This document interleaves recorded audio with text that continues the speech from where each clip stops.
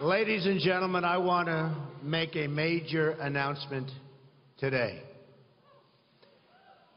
I would like to promise and pledge to all of my voters and supporters and to all of the people of the United States that I will totally accept the results of this great and historic presidential election if I win.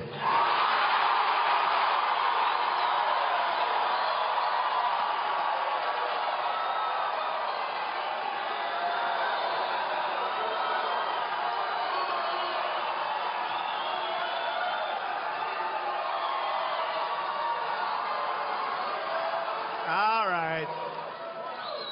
Seriously, the debate last night was amazing, and everybody said I won,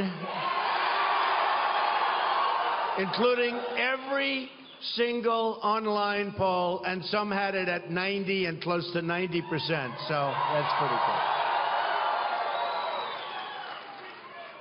The question of voter fraud came up during the debate.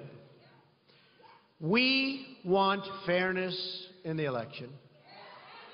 This is having nothing to do with me, but having to do with the future of our country. We have to have fairness.